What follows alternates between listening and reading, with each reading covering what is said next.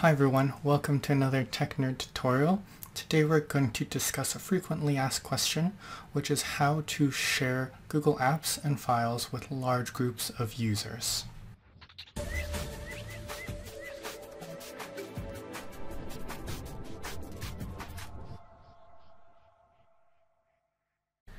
In Google Drive, we have the ability to share Google Docs and other uploaded files to other users. We hit the share button and then we start adding people's email address.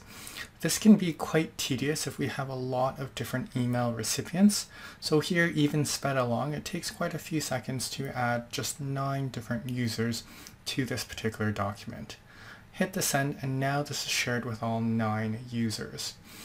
However, if I want to make any additional changes, so maybe I want to change their edit privileges to only view only privileges, I once again have to go into advanced settings and now individually have to change every single permission for every user to can view and save. So very tedious, and if it is something that's 10 or less, it is manageable, but once you're getting to 20s, 30s, 50s, 100 users, this can take a very long time. So there's first a method that is quite simple to do that uses the contact groups of Gmail. So in the Apps Launcher, there's contacts. If you don't have that, you can open a new tab and just type in contacts.google.com. That's going to take you to the contacts page where there's groups. You can create a new group. So when I go ahead and click on the new group, it's going to ask for me to name it. I'm just going to name it TNS users. And then from there, you can start adding contacts to this particular group. Your screen may look a little different just because this is the newer interface, but basically the principle is the same. I add each individual user, so now I'm going to have to add the exact same 9 users again to this particular contact group. With this contact group, once everyone is added, then I can go all the way back to my Google Drive file and I can find this group by its title. So TNS users will now appear. I'm going to go ahead, go back to this file, go back into its sharing, and first I'm going to delete all the different share settings of the users to begin with. So now it's completely blank, it's just myself. I want to refresh Google Drive because it does need to first update with the changes I made in Google Contacts, and now I can click the share button, and then now when I add emails, if I just start typing in TNS users, I'm going to get the group that says 9 contacts. Click the group, all the different users appear, and I can just now hit send. So this is a very fast way to just group users together and then send. There is a maximum of 200 users per group. And the issue with these contact groups is it's still individual users. So if I needed to change things like all the users to view, I have to do it individually all over again. So while this solution may work with some people, it may not work with everyone. So that's where there's another Google app that I can use that manages contacts in larger groups. These groups can be more than 200, and these are called Google Groups, as opposed to the contact groups in the Contacts app. So here I'm just going to go ahead and close Google Contacts. In the App Launcher, there's a Groups, and if you don't see that here or in the More section, you can always go ahead and open up a tab and just type in groups.google.com. This is going to take us to the Google Groups app, and here what I want to do is create a group here in Google Groups. When I create the group, the difference here is despite giving it a name, which is the same as the contact groups, it is also going to generate a unique email address for this group. And I can start using this email address as part of the sharing. So here I just type in TNS users editors, and it's going to go ahead and give me an email address, which I can technically still customize. And then I can even give it a group description. So here I'm just saying everyone who is part of this group will be able to edit the files that are shared with this particular group. There are a few other things with the Google Groups. You can choose a language, but also you can choose a group type. Now, we are going to stick with the default email list, but you can have other forms, which is also a component of Google Groups, which we aren't going to cover in this workshop, but you can definitely explore, and who knows, maybe in the future we'll have one that goes through things like the views, the posts. The only other option I do want to mention is joining the group. You may want to specify it to only invited users so that it's not a lot of people requesting access unless you want that feature. Because I'm using a public Gmail account, it will ask for me to verify I'm not a robot, so I'm going to go ahead and do that. And now this particular group is created. So that gives me some help information. I'm going to skip that. It also asks me to update my profile, which I can, and then save changes, or I can just use the default. And here now in the group manager, I can see the members by clicking the members in the top right. So it's just me. There's also manage. When I click manage, then I can start adding and inviting users. I want to directly add members, and here this is the last time, but I'll have to add everybody's email once again to this particular option. You will notice that I'm not using the group, and the reason is because if I use that, the formatting would be incorrect for this box. Go figure. You need to put a welcome message, and then I do suggest that you change the email subscription options to no email before hitting the add, just so that people aren't getting email notifications of everything that goes on. Then I go ahead and hit continue after I verify that I'm not a robot, and then it says that I've added those people. They will get an email notification saying that they have been added to this particular group. Once that's done, now I can go back to the Google Drive share settings, and I can just add the email address that's in the settings, so the tnsusersEditors@googlegroups.com. And that's going to just be the one email address that will then include everyone part of that group. So in this sharing, once again, I'm going to go to advanced, and I'm just going to go ahead and delete everyone again. And this time, I'm just going to add the Google group email address. So tns-users-editors@googlegroups.com. I'm just going to double check that this is correct. So I'm going to go back, see that this is all correct. You can copy and paste it in sections as well. I'm going to say they can't edit, and then I'll go ahead and hit send. So once that's sent, now everyone part of that group is going to have edit access. So now I'm not managing who's part of this group here in Google Drive. I do that in the Google Groups app.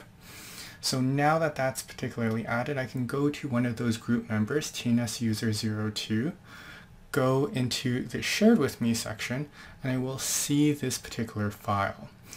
If I go ahead and open this file, because I'm part of that group, and remember, only the group has this file shared with it, I will have edit privileges to come in here and to now type some changes. So I just type the word changes. This now allows me to manage many people with just a single email address.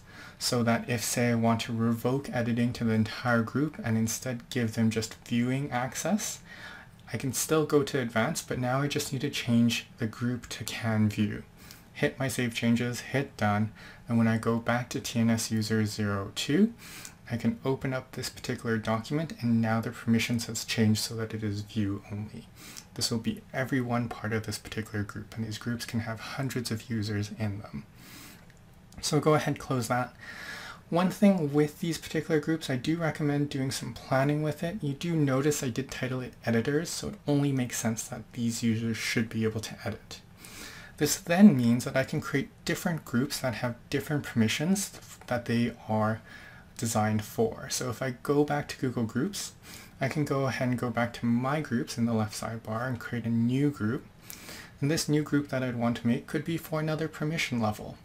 So I go ahead, click the create group, and then this particular one I can title for commentators or commenters.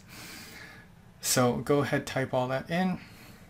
It's going to once again give a unique email address, and I can go ahead and give a description for this particular group that users are only going to be able to comment, not edit this particular document, and then from there scroll down, change the join this group once again to only invite users, and then hit the create at the very top. Proving once again that I'm not in fact a robot but a real person, and then hitting continue, and then I have my new Google group that I can use and then add users to. So in this particular situation, I'm just going to add TNSUser02 to this particular group, and then we can see how we can use these different groups to manage individual users. So now that I'm adding TNSUser02, I'm just once again going to write a welcome message that'll be part of the email that TNSUser02 will receive, and then changing the email subscription options to no email, and then hitting the add button. Once all that's done, then I once again have to prove that I'm not a robot, and these verifications only matter if it's not a Google Apps for Work or Google Apps for Education. Once all that's done, and I now have TNSuser02 part of the commentators. I go back to the sample Google Docs. I'm going to once again add now the new group. So TNS users now commenters at googlegroups.com. And then now I'm going to have two different groups. So once again, I'm just going to double check that I'm getting the email address correct, tnsusercommenters at googlegroups.com. Hit the send, make sure that they're at can comment, and then now I'm going to have two different groups. So TNS user is part of the Google Groups for the commenters as well as the editors, and they're both now here, one with editing privileges and the other respectively with the commenting privileges. So now if I go back to TNSuser02, if I double click the file, I am still going to have editing privileges, even though I add them to the commentators one. So once again, we just want to remember that being part of a higher group with higher privileges is going to overrate the lower one. If you want to learn more about that, there's going to be an annotation on the screen. So because of the fact that the TNSuser02 is in both groups, that the editing one will win. So what I can do is I can go back to the Google Groups for the editors, and in the editors group remove TNSuser02 from that particular group. Once again, going to members, I can see that TNSuser02 is there.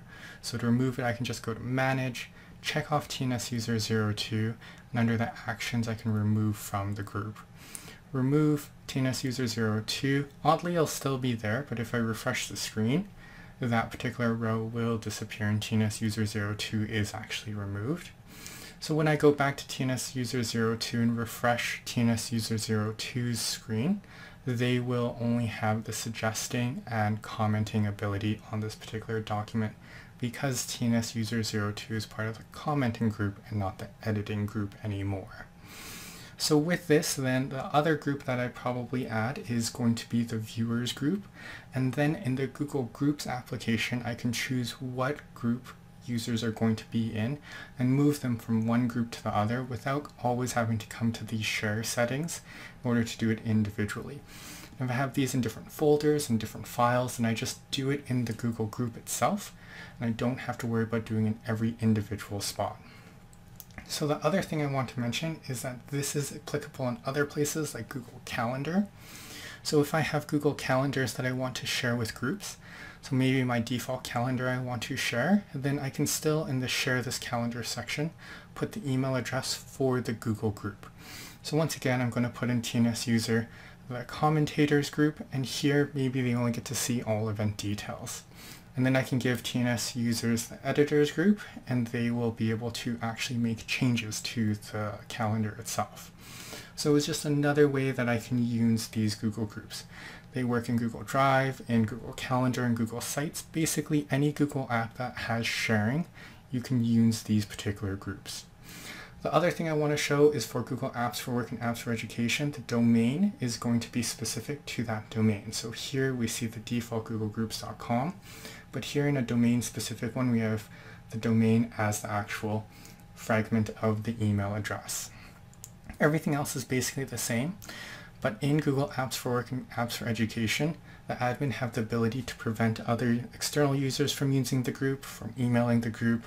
You can have some more functionality, like you can't actually add external users to a Google group in a domain specific Google group. So those things are settable by the Google admin of those respective domains. So with these new tips, I hope that sharing files and calendars and other Google apps to large groups of people will now be easier using these Google groups. Hi everyone, thanks again for watching this video. Please don't forget to like this video and subscribe to the channel if you haven't already. And go ahead and leave a comment down below if you have any additional questions or comments. Furthermore, check out some of our related videos or find us in our social media.